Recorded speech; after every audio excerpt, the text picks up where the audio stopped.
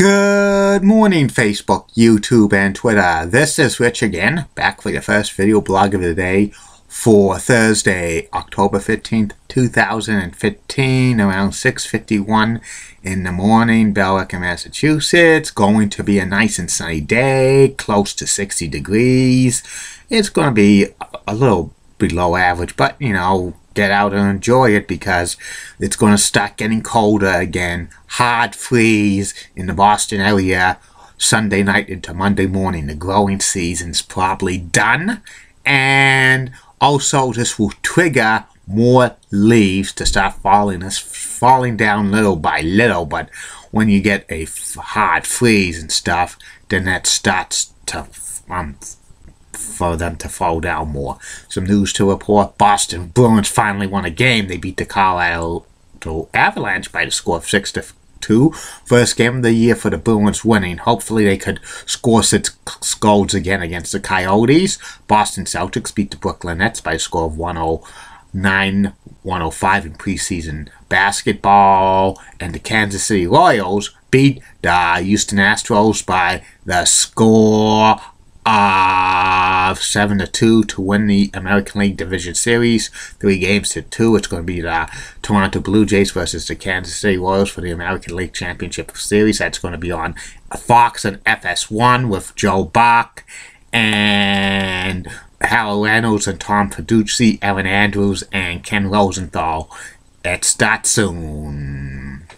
In sad news to report in the NFL, former Patriots player Sam Adams passed away at the age of 67, so prayers to his family. That's about it on the news. My first video subject of the day is the continuation of top 10 list of everything and anything. I've now reached the top 10 greatest World Series of all time, the Fall Classic. The Fall Classic has several great World Series over the years, and here are the best of the best. Number 10 on this list of the top 10 greatest World Series of all time, the 2004 World Series between the St. Louis Cardinals and the Boston Red Sox. This is memorable because the Boston Red Sox swept the Cardinals to break the 86-year curse, and the Boston Red Sox led every moment of this World Series.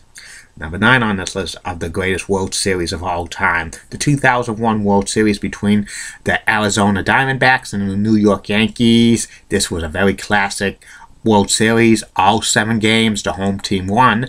The Diamondbacks had the home field advantage, so they won the World Series. This was their first World Series championship in 4 years, and there were 4 years of existence. Some memorable moments was like Game 3 when President George W. Bush flew out the first pitch, and he wore like a bulletproof like vest underneath his, jacket and stuff. This was a few weeks after the infamous 9/11 attacks, and that was an amazing thing. Also, Game 7 pitching performance by Randy Johnson out of the bullpen. Curt Schilling and Randy Johnson were called MVPs of this World Series. Number 8 on this list of the top 10 greatest World Series of all time was the 1987 World Series between the Minnesota Twins and the St. Louis Cardinals. This World Series was every game was won by the home team, and the Twins won the World Series with the advantage having 4 games at home instead of 3. And also, this was the first World Series to play inside because of the dome with the Metrodome, and this was a competitive World Series. Number 7 on this list of the top 10 greatest World Series of all time, the 2014 World Series between the Kansas City Royals and San Francisco Giants. It was another competitive back and forth World Series won by the Giants in 7 games, and this was their 3rd World Championship in the 2010s, and Madison Bumgarner had one of the greatest pitching performances of any pitcher in World Series history.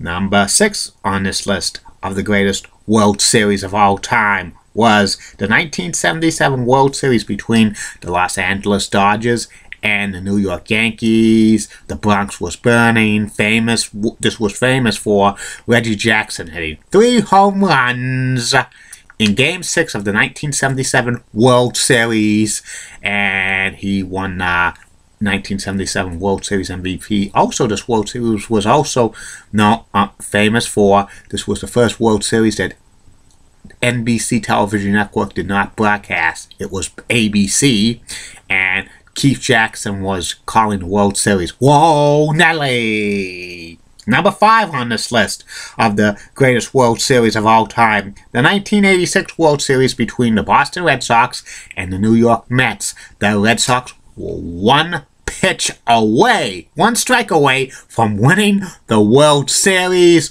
but it was blown, and this was also famous for Mookie Wilson hitting a liner down first and going behind Bill Buckner's legs, and the New York Yankees went on to win. The New York Mets went on to win the World Series and stuff, 4-3, and curse of the Bambino continued.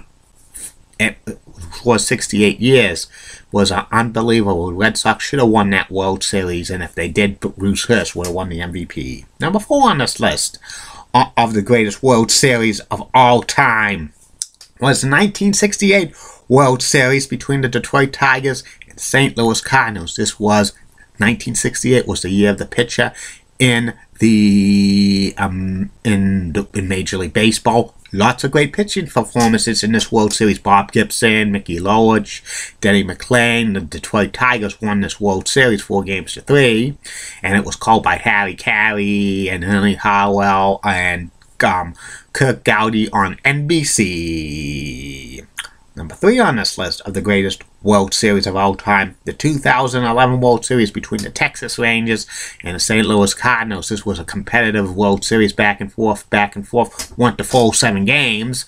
St. Louis Cardinals won it, and Game 6 was famous for, like, the Texas Rangers one pitch away from winning the World Series championship, but they blew it, and a home run by David Freese in Game 6 was the catapulting the Cardinals to get the momentum to win Game 7.